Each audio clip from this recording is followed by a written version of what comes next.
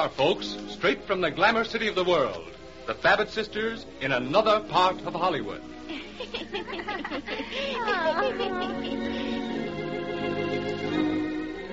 Several days ago, we met the Babitt Sisters, Martha and Abby, two lovable old maids who have lived all their lives in Hollywood. Well, they remember when Hollywood was once an orange grove and renowned Hollywood Boulevard only a cow trail. However, all about them the scene has changed. New faces, new streets, new houses, new ideas, and Hollywood has become famous. But in the spacious grounds of the old-fashioned house on Wilton Avenue, nothing is different. The fig trees continue to bear, the avocado tree grows larger each year, the house gets its yearly renovating as it did when California was just learning about tourists. And the routine of the Babitt Sisters never varies, just as the lives and the routine of hundreds of other people like the Babitts who live in Hollywood never change. Well, the last we heard from the Babitt Sisters, a real estate man had approached them with an offer to buy their property for a motion picture company.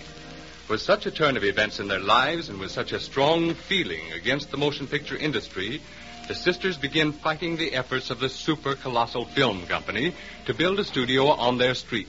And their bitterness against the movie people increases tenfold. During the space of time between the first episode and the one you are about to hear, many of the characters in the story have been introduced, including Tommy Carlton, the boy who lives next door. The sisters have also just received a telegram announcing the arrival of their young niece from Connecticut. Well, they're not looking forward to her visit with any great pleasure, for they believe Hollywood is no place for young girls. Now it's very early in the morning, and they're in the kitchen just finishing their breakfast. At any moment, their colored laundress, Lily, is expected to arrive.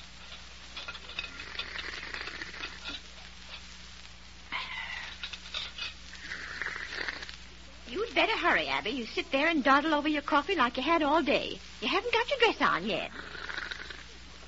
Well, I can't drink my coffee in anything but my wrapper. And you know it. I've been doing it for 20 years. My, this coffee's hot. Yes, and you make so much noise with it. But do you have to drink your second cup of coffee this morning? Bitter. I told you we should have gotten up at 5 o'clock this morning instead of 5:30. Well, Lily ain't here yet. You told her to be here sharp at 7. My, Martha, we've got 2 whole hours until train time. We haven't got 2 hours. We got only an hour to get to Glendale. Come on, Abby. Oh, you worry me to death. You're so dilly-dally sometimes. Well, look at the clock. It's 7. Oh, there's Lily now, coming through the back gate. She's certainly taking her time. She's getting old. Hurry along, Lily. Yes, ma'am. We got a lot for you to do while we're going down to the train, Lily. Yes, ma'am. But I got the misery in my back this morning. Oh, you always got misery in your back. You had the misery ever since I've known you. Yes, ma'am. Good morning, Miss Abby. Come along now, Lily. Oh, good morning, Lily. Now, Lily, just let the kitchen go until last. Come with me upstairs, and I'll show you what I want you to do in the spare bedroom. Yes, ma'am. What's the matter, Miss Abby? You look kind of peaked this morning. Oh, she's all right, Lily.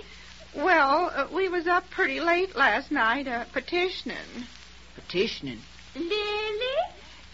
Did you ever get up a petition, Lily? Is that some kind of a game? Well, no, not exactly. It's where you put a lot of names on paper to see if you can keep somebody from doing something. No, ma'am, I don't reckon it's how I has. But I has played tit-tat, too. Well, it's more serious than that, Lily. Lily, come on.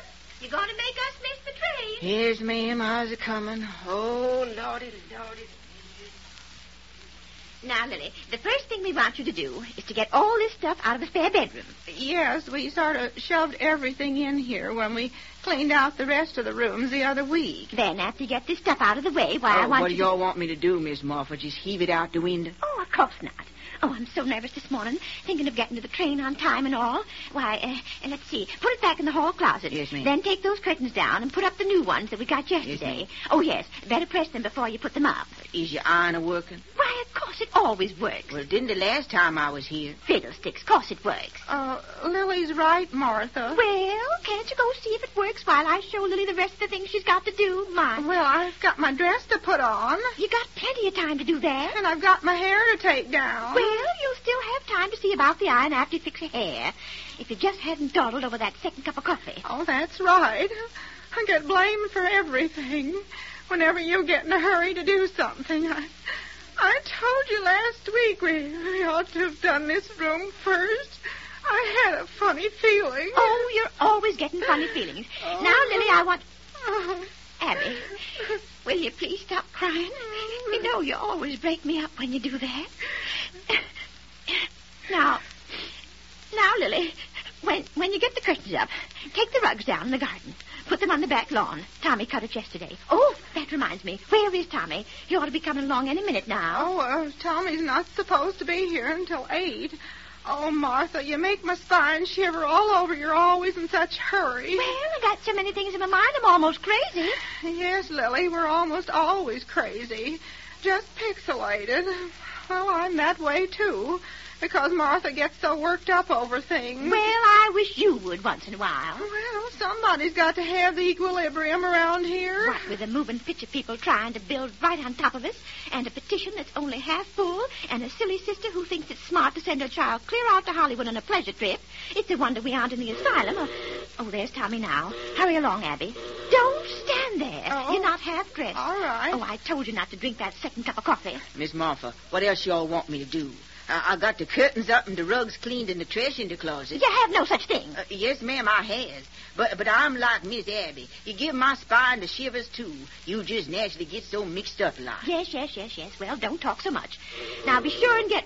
Abby, stick your head out of the window and see if that's really Tommy. Oh, my, no, Martha. My hair ain't combed yet. I never saw the beat fiddle.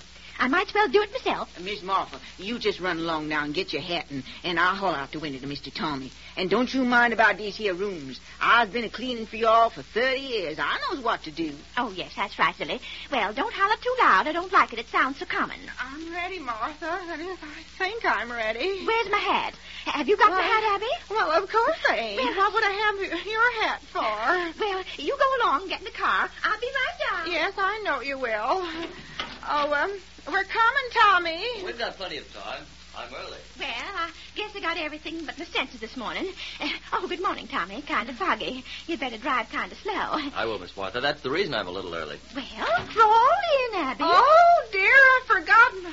No, what's the matter? Oh, I've forgotten a rabbit's foot. Oh, I never get in an automobile without it. Nonsense. Nothing but sheer nonsense. Well, I don't know. Remember that time on the state picnic, or was it the Hollywood Old Settlers? Well, anyway... Well, what difference does it make? That's beside the point, Abby.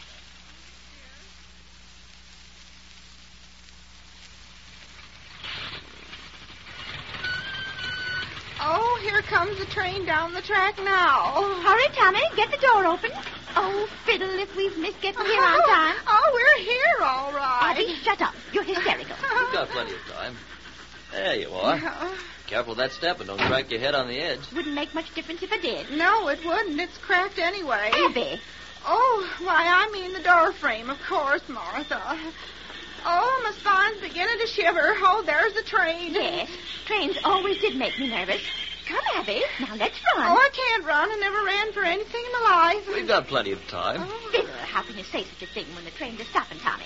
Now, Abby, you look this way, and I look down that way. And don't get separated. Oh, no, we mustn't separate, because she'll probably know us quicker if we're standing here together. What does she look like? Oh, she's pretty. Yes, she's pretty. Abby, will you please stop looking my way? Keep your eyes up at that end. Oh, but most of the people are getting off right there by you. Oh, hello there. Oh, Abby. dear child. Oh, there she is. Oh, you perfect dears. Getting down here so early to meet me. Oh, it's all right. We're so glad to see you. Oh, yes, we're just awfully glad to see you, Tabitha. Well, don't forget me. Oh, of course. This is Tommy Carlton, the boy who lives next door. Yes, he cuts our grass now. Oh, nice. Oh, I'm so tired. It's such a long way to Hollywood, but I'm finally here. Yes, it is. Oh, it's good to be here. I've worked so hard to earn this trip, this chance. Well, we just hope you're going to like your vacation real well, and we'll do everything we can to give you a good time. But, Aunt Martha, this isn't a vacation. I'm going to stay. Oh, my, Martha, she's going to stay. Oh, but you can't. Oh, yes, but I can. I'm going into the movies. Why? You wouldn't dare. You see, I won a photographer's contest for the prettiest schoolteacher at home, and I've a contract. Contract? With the Super Colossal Film Corporation of Hollywood. Quick, Tommy. Catch Abby. She's fainted.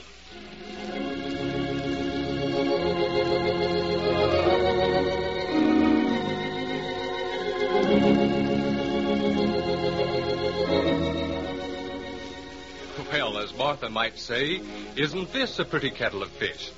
Or is it? Well, it probably is, as far as the Babitt sisters are concerned. With the Super Colossal Film Studios trying to buy them out, and with the same company already owning the acting rights of their niece, what is going to happen? It is intended that this series shall depict as much reality as possible, using actual names of places of interest, restaurants, names of celebrities, and streets, with only the characters in the main part of the story fictional, so that visitors who have been to Hollywood, whether they came from Oshkosh or New York, will recognize the names and places. One can just imagine Mrs. Jones telling Ezra Smith, "Oh, I saw that place," or, "We went there on our trip to Hollywood." Later, the sisters will attend actual premieres, and in the course of the story, they will visit picture stars' homes. As the story progresses, the sisters are naturally won over to the stability and genuine friendliness of the people in the movie colony. And with the progress of the series, the Babitt sisters will undergo a complete change in their ideas of Hollywood. The part of Martha was played by Martha Wentworth, and that of Abby by Noreen Gammill. The story of the Babitt sisters was conceived by Miss Wentworth and Miss Gammill, and was registered under number 12653 at the Screenwriters Guild, December 6, 1937. The script was written by Miss Gammill. This is David Jordan speaking, and this is the Columbia Broadcasting System.